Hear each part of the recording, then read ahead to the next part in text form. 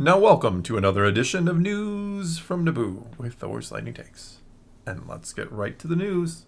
I actually have news. Hooray! Yay. It's not just going to be picking a topic and talking about it. It's an actual news. So, Shawn Levy, we know he's going to be directing a Star Wars movie or something down the line. Allegedly. Allegedly. I always put that around anybody who's been announced because Yeah. it actually has to happen. Well, right now he's doing press rounds for his upcoming Netflix miniseries, A Light We Cannot See. It's a World War II drama. It's coming out November 2nd. We know him more from being the Deadpool 3 director. Well, World War II documentary type film, Deadpool 3. I don't see any difference. Same thing, right? Exactly. Same thing. But Variety actually got to talk to him. They asked him first about a quote from Mark Ruffalo. Mark Ruffalo worked with Levy on both the Adam Project and now this new documentary. But last year, when he defended Marvel projects against Star Wars, he had said, if you watch a Star Wars, you're pretty much going to get the same version of Star Wars each time. It might have a little bit of humor, but with Marvel, you can have a whole different feeling even within the Marvel universe. You want me to comment on that? If you want to. He's not entirely wrong. He is not entirely wrong. No. There's genres within Marvel. Yes, which I've said before, I think is part of the secret to their success, is that they don't just kind of... I mean, yes, they do the same film over and over again, but they disguise it with different genres. Yes. You have the heist films, you have the straight-up Captain America, the soldier... the political kind of war, intrigue that was the sequel to Captain Winter America. Soldier, sure. And then you have something like Thor, which brings in kind of some fantasy elements, or kind of used to. The space opera of Guardians of the Galaxy. Exactly. So you do have the kind of the different subgenres, Yes. which Star Wars really doesn't tend to do, other than with, say, an Andor. Right. Which was more of a political thriller in a way. Well, Shawn Levy replied to this quote by sharing his first encounter with Kathleen Kennedy. He said, when Kathy Kennedy brought me on board to make a Star Wars movie, her central mandate to me was, I want a Shawn Levy movie. I want a story and a tone that reflects you and your taste and what you bring to your movies, with a Star Wars story. So I have felt extremely empowered. We're in the early days, unfortunately because the development process was abruptly paused due to the strike, but I feel very empowered to trust my instincts in the development of this story and movie. I think I just want a Star Wars movie. I don't want, like, somebody's personal flair to overtake it so much that it feels... I mean, I know that kind of sounds hypocritical in a way, like, I'm just saying, like, oh, all Star Wars movies kind of feel the same, but I don't, like, hate that, though. But she's saying, in a sense, that she does want a Star Wars story, but she wants the tone and everything to reflect what they bring, and that's what Tony Gilroy did. He took a Star Wars story, and he gave it his tones. He's known for the Bourne movies. He's known, for that spy intrigue, political stuff. And that's what he brought to his Star Wars series. So I feel like she's asking for the same thing out of Shawn Levy. Yeah, but not everybody's tone is something I want to see in Star Wars. Like, Tony Gilroy is one thing. Taika Waititi is another. Well, I actually, I liked Taika Waititi before the last Thor movie. I thought he was great before then. But now I'm worried he might be a little too goofy. It really depends on the story they're going to have him tell. Kathleen Kennedy and all of Lucasfilm really have been criticized in the past for choosing a good director over a good story, and then the right director for that. I mean, she's also been criticized for turning Lucasfilm into kind of like a revolving door of directors. Well, yeah, that's what we joke about all the time. Yeah. That's why I was joking at the start about, well, I'll believe it when I actually see the movie someday. I know. Maybe. But Shawn Levy has said he very much intends to make that film, and he stands by that sentiment. When he followed up in the interview, he said, the experience that I'm currently having with Marvel on Deadpool is showing me firsthand that it is indeed really possible to feel empowered and personal about making a movie within a universe that is bigger than any one film. My Deadpool movie is turning out to be exactly what Ryan Reynolds and I hoped when we started off. So I'm going into the development of my Star Wars movie with a similar optimism and faith that my instincts will be allowed to lead the way.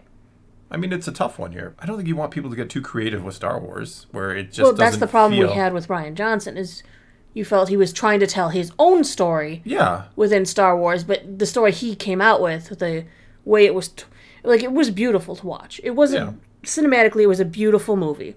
I won't take that away from it. But sure, I mean, you might be going a bit far, but sure. It was pretty to watch. If you turn the sound off, and edit out a lot of the Luke scenes. Oh, yeah. But it was more of a Rian Johnson movie than a Star Wars story. Well, I've said before, there's two different approaches, I feel. Like, you can either try to do something for Star Wars or with Star Wars for yourself. And I feel like Rian Johnson wanted to do something for himself with Star Wars.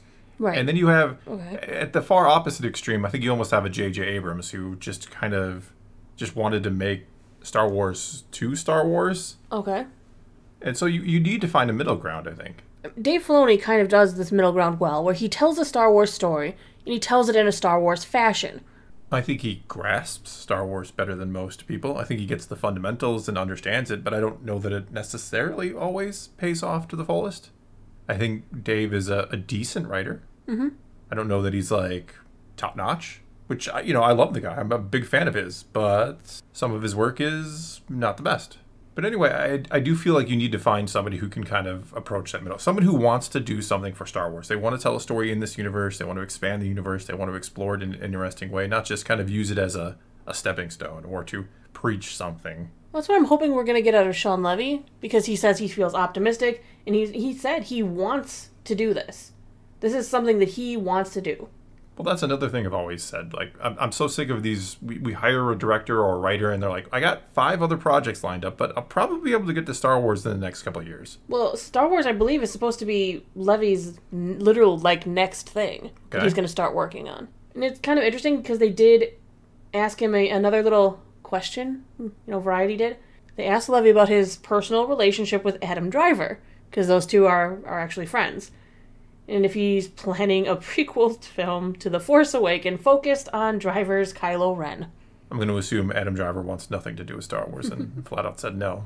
Levy said, "Your words, not mine. As you know, Adam is a buddy, and I've always been a huge fan of Kylo Ren, but no comment." Yeah, he's just kidding never around. Happen. He can't, he can't commit to anything. Well, sure, you don't want to, I guess, shut the door on it, but I highly, highly doubt we'll be seeing Kylo Ren played by Adam Driver ever again. Shawn Levy's at a good point in his career, though. He's directed 8 episodes so far of Stranger Things. I think he did the last season, which was tremendously successful. Yeah, it's not that I have anything against him. Mm-hmm. I don't know. I'm very picky. I'm not going to sugarcoat it. I'm very picky when it comes to Star Wars. I think you need to have the right approach, and sometimes people just don't have it. I'm interested because Shawn Levy's style is all over the board. He's working on Deadpool, but he's also done Stranger Things. He did Free Guy with Ryan Reynolds. He also did The Adam Project with Ryan Reynolds, and now he's doing a World War II documentary. It's going to be very emotional because that's what World War documentaries are. War is hell, yeah.